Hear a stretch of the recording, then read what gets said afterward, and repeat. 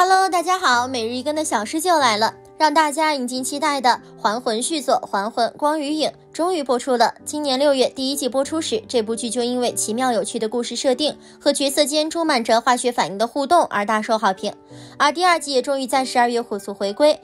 继续由李宰旭、黄明炫主演。不过女主角则是由曾在第一季中以特别出演洛寿一角登场的高允贞接棒。第二季的设定还是不变，故事是仍旧以虚构的大湖国为背景，剧中的人物因为能够改变灵魂的还魂术而使得他们的命运产生变化。不过第二季的故事是从第一集后的3年后，张玉死而复生，得知无德之死而黑化，而所有的前因后果及新仇旧恨是该做个了结的时候。而在这时，他遇见了拥有洛寿面孔的神秘女子，进而展开一个新的奇妙的故事。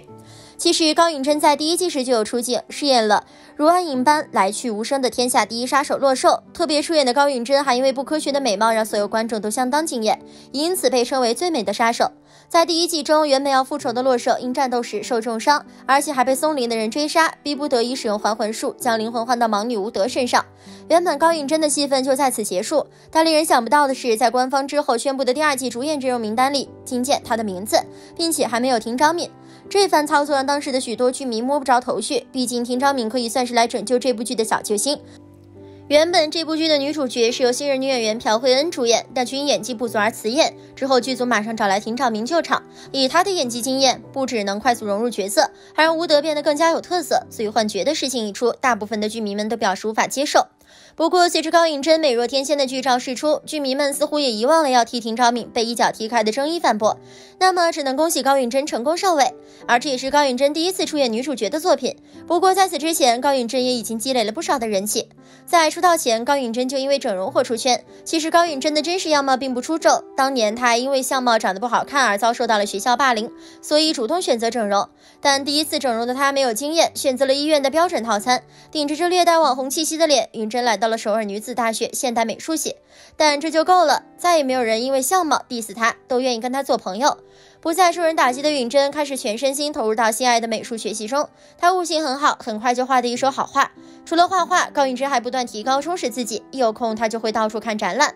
而在文化艺术的熏陶下，允贞的审美开始不断提高，她也向医生提出了重新整容的想法。她认真研究了自己的脸，按照自己想要的效果画了出来，亲自设计了整容后的脸。高级的审美、明确的需求，加上医生的专业功夫，高允贞这次真的变成了她想要的样子，而效果也是立竿见影。整容后的高允贞简直就是换了个头，还因为太过于成功，一直被医生拿来当做炫耀的整容模板。在一次上学路上，高允贞被星探发现，于是开始接些模特工作。别的模特当然也可能修饰过，可是美则美矣，总感觉是流水线出产的工业产品。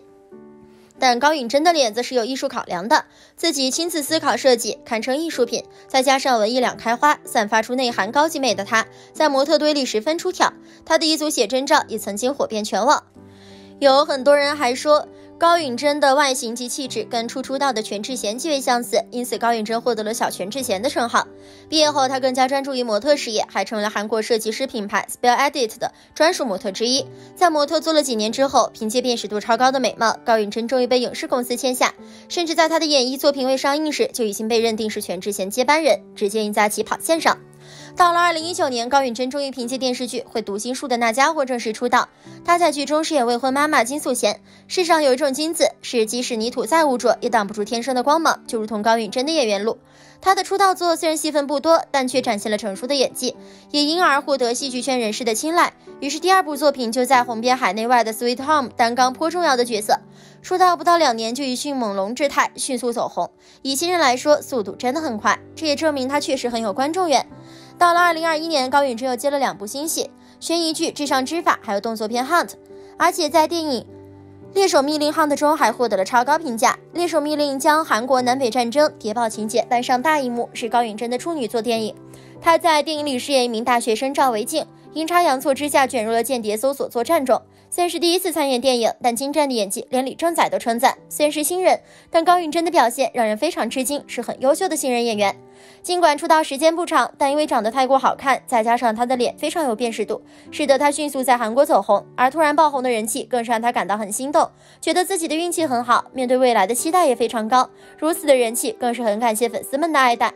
但是要在竞争激烈的韩娱圈新生代女星里杀出一片天，光靠脸当然还是不够的，独特的气质是重要的一大关键。就像全智贤为何无法轻易被取代，不也就是因为那股气吗？不过脸蛋精致、气质出众的高允贞，正是个艺术文青。她毕业自首尔女子大学现代艺术学系，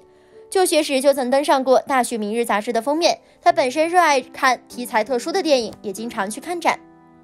有一句话说，你的气质里藏着你曾读过的书、走过的路。用这句话来形容高允贞准没错，因为好的家庭教育以及她自己学习艺术时间较长，也让她看起来更加的特别，没有艳俗的感觉。不过这样的美貌毕竟是后天得来的，还会出现崩坏的可能性。高允贞曾经在《甜蜜家园》的采访中就曾被发觉颜崩，在剧中脱离开高级滤镜后，高允贞真实的皮肤状态暴露了她的现状，额头、下巴处有不少闭口痘，脸颊的填充感非常明显，肿胀、僵硬，黑眼圈和法令纹都很明显，就连唇部都从之前的果冻感变成了肥大的肉感。在他讲话的时候，苹果肌的僵硬肿胀也导致他的面部表情有点失真，甚至都无法做出正常的嘴部动作，总是感觉他嘴里含着某种物体一样，非常不舒服。另外，他的眼睛也跟之前的清冷灵性不同，显得呆滞无神。他面对镜头微笑的时候，嘴部像一台手牵制的机器，越想动得自然，却越不能正常的发力，隔着镜头都能体会到高允贞的一丝尴尬。这么一看，高允贞很可能是深陷整容后遗症，连垮了。